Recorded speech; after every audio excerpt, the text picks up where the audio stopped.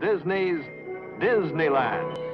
When you wish upon a star, makes no difference who you are. Each week as you enter this timeless land, one of these many worlds will open to you. Tomorrowland, promise of things to come. Fantasyland, the happiest kingdom of them all.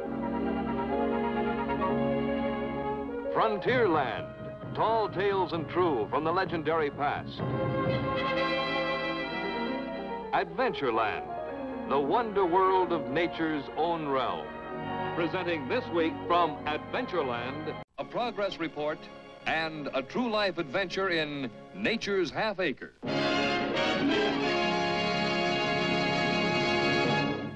Now, your host, Walt Disney. On our first television program, we showed you a blueprint for a dream. Well, this is the blueprint. And the dream is Disneyland, the park that we're constructing near Anaheim, California. We promised to keep you informed as our dream became a reality. So, for a first-hand progress report, let's visit Disneyland now. We could go by car, of course. It's a pleasant 50-minute trip across town. But let's be different. Let's take to the air. Let's go by helicopter. Our point of departure is the studio front lawn. Although we're taking the flyways on this trip, in the future, you'll take the highways when you visit Disneyland. So we're going to travel along one of the routes you're likely to follow. But first, we'll take a swing down across the baseball diamond and over the rooftops of some of the main studio buildings. Then we're on our way.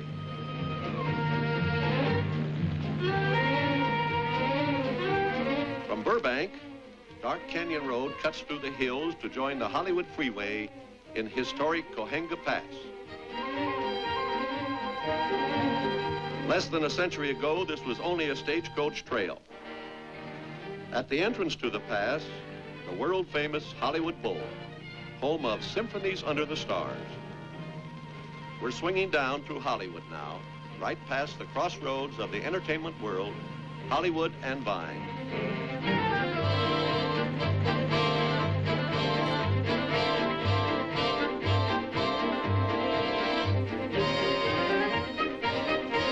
Here you get just a glimpse of Western Avenue, the longest, straightest city street in the world, 25 miles without a turn from the Hollywood Hills to the Pacific Ocean. This is the 4-level intersection in downtown Los Angeles.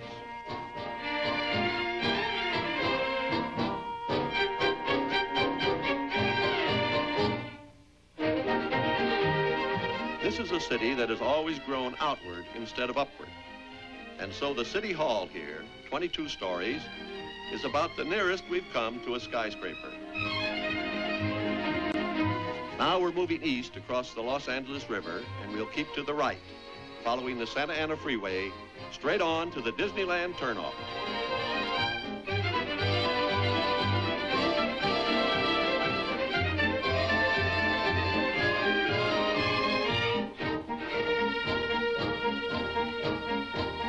You know, the superhighways of America have many names, parkways, turnpikes, but here in California, since there are no toll charges, we call them freeways. We're approaching Anaheim now, almost there. Turn right at the next corner, Harbor Boulevard, and here we are at Disneyland. This location, by the way, was chosen with the aid of traffic experts as the most accessible spot in Southern California. And our visitors will have no parking problem. We will accommodate 10,000 cars. Our first job was to clear these 160 acres, and then the contouring began. And incidentally, to create the rolling hills, mountains, and over 2 miles of lake and riverbeds, we've already moved over 300,000 cubic yards of dirt. Of course, construction work has been going on for some time now. Here's the beginning of Main Street, a composite of all the small towns in America at the turn of the century. Here you can take a ride in the horse car past the old town hall, the opera house, the firehouse, and if you stay on to the end of the line, you will reach the hub of Disneyland where this camera tower now stands. The railroad station will be at the main entrance. And this embankment, called the berm, is the roadbed for a Disneyland railroad. It encircles the entire park. Each excursion train will carry several hundred passengers, and from them you can view the various realms of Disneyland. Now we're approaching Frontierland, and this is a dock site where you'll board a paddle wheel steamer for a trip through the rivers of America.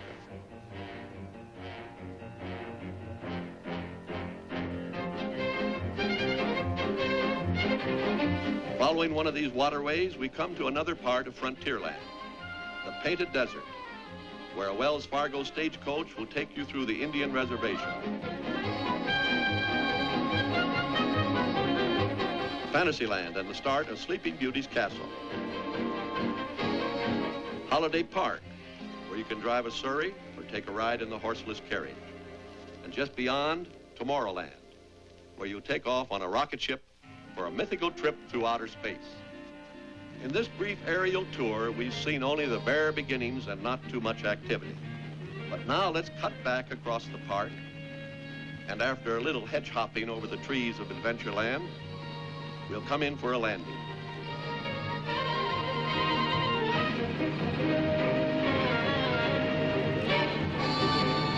Once we get our feet on the ground, I think we'll see a lot more action. The opening date for the park has been set for midsummer of 1955. And we could never meet this deadline without the complete cooperation of everyone who works here.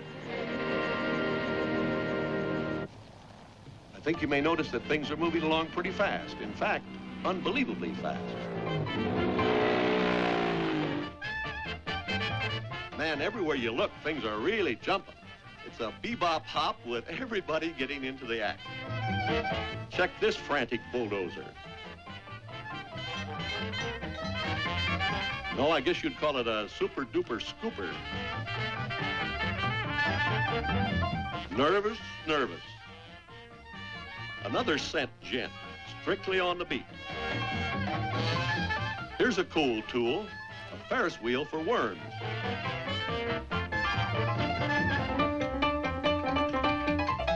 There's 25 miles of ditches to dig, and par for the course is a mile a minute. Well, dig this crazy digger. It's really digging the most. Now, how about this place? Hot rod houses and crew-cut trees.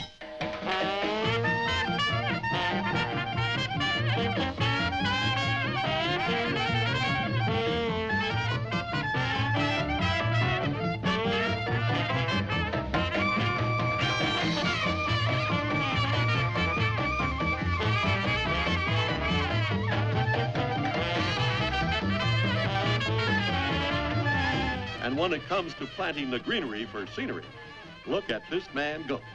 Go, man, go, go. Dig it deep and throw it far out. Now, if Mother Nature will get in the groove, we'll really fracture that deadline. Sleeping Beauty's castle, but the cats are wide awake today. Uh-oh, lunch.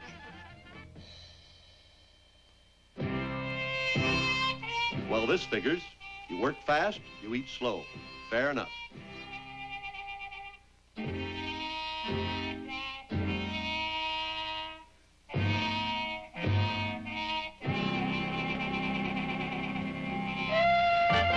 Now somebody blows the whistle on you and it's back to the same old grind.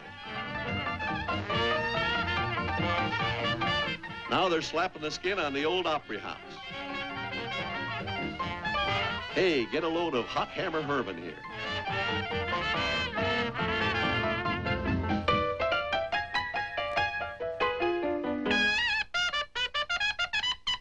The forecast must be for rain.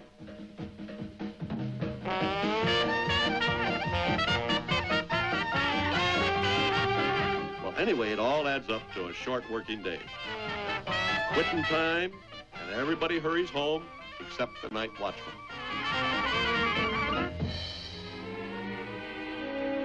Well, of course, it was all a trick. And our trickster here is Stuart Jewell, one of our naturalist photographers and an expert in time-lapse photography.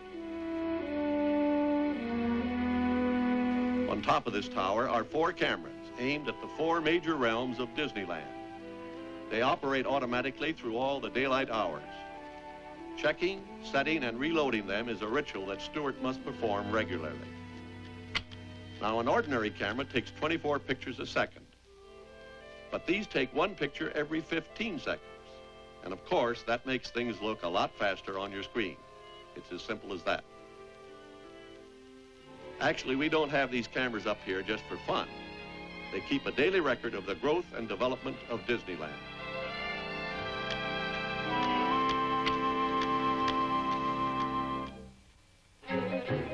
In our progress report, the realm of Adventureland gets an A for accomplishment.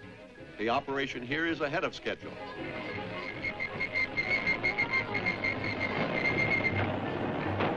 Earth-moving machines are well into the job of gouging out lake and riverbeds and laying pipe to supply a network of flowing streams. For Adventureland will feature the tropical waterways of the world. And by the way, to fill all the Disneyland waterways, it will require some 15 million gallons. With so much activity and so much heavy equipment, there's bound to be an upset now and then. But the operators take these things in stride, and fortunately, we've had no serious accidents. In a matter of months, these metal monsters will be replaced with creatures cut to nature's pattern.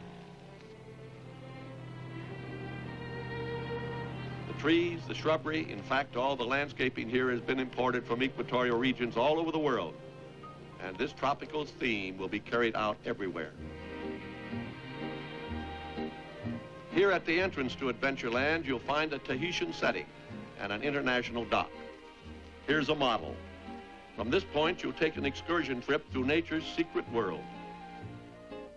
Of course, we don't have an explorer's launch as yet, but we do have our handy Rambler cross country to take us on a dry run through the waterways to be. At first, we'll glide through floating tropical gardens, then through Central America and South America.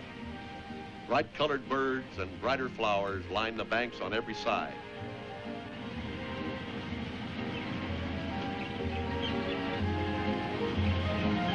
At these tree stumps, we'll swing up through the Caribbean, moving right into the heart of the Everglades.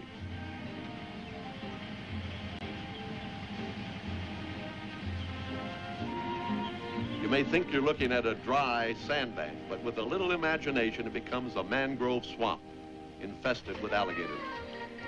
Now these, of course, are the real thing. But in Adventureland, all the animals will be mechanical replicas, life-size and lifelike, but made from plastic and steel. And here, they're being tried out in a test tank.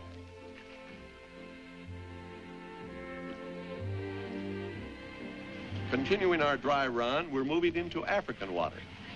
And from the treetops comes the chatter of birds to mix with the cries of wild animals on the banks below. Elephant country. And to match these true-life adventure scenes, here's one of the plastic pachyderms being modeled in our shops.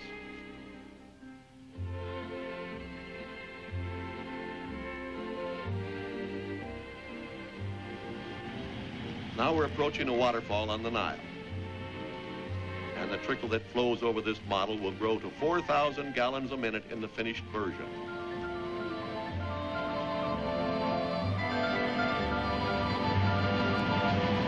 Still in Africa, down the Congo, up the Zambezi into Lake Tanganyika. Here on the shores, we come upon the realm of the African lion and the creatures of the Serengeti Plain. Towering above them all, the giraffe. And it's pretty hard to tell him from our mechanical version.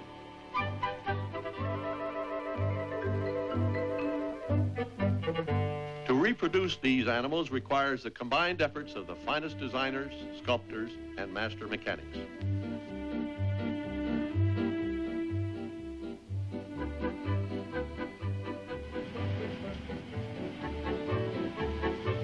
Entering Zululand and moving past a cannibal village, we come upon a marshy backwater. The home of the hippopotamus.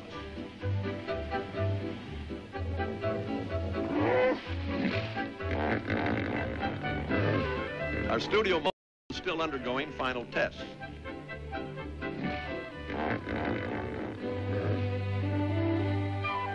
And here's another view that shows how we make a hippo hop.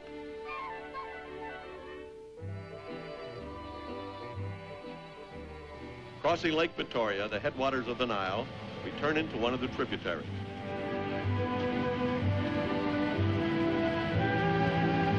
Pass under a swinging bridge and return to our waterfall. And here the model gives us an idea how our launch will look as we pass behind it.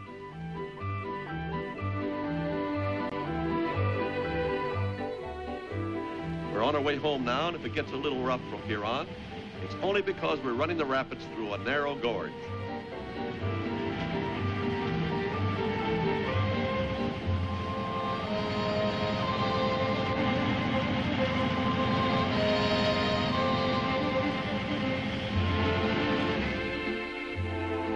Finally, we emerge into quiet waters again. And after our launch brings us back to the home port at the International Dock, we'll want to take a little time to wander through the streets and byways of this tropical settlement on a jungle river. We'll find many things of interest here. For instance, on display in the bazaar will be exotic tropical plants and a collection of rare curios from all over the world. Of course, our trip through Adventureland was mostly make-believe, but it's only a step from fancy to fact and only a short time to our opening date in midsummer of 1955. Now at the pavilion in the plaza, the afternoon band concert is building up to a finale. That's the cue that our visit has come to an end. You've seen some of the things we've done and learned what we're planning to do. This is our progress report to date from Disneyland.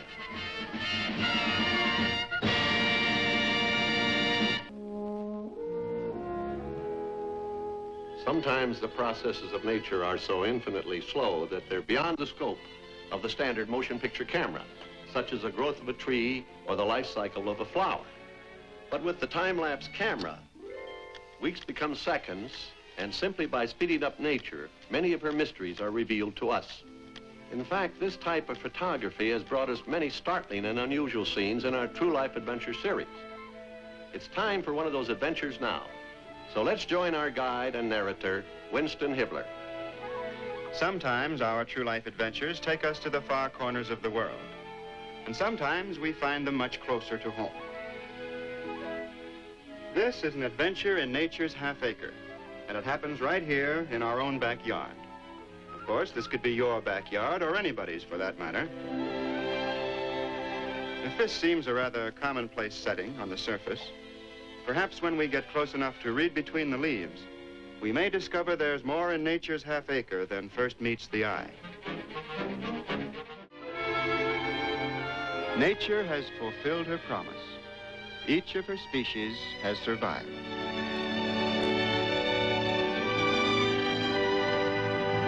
Thus continues unbroken the chain of little happenings and strange events that is the story of nature's half acre.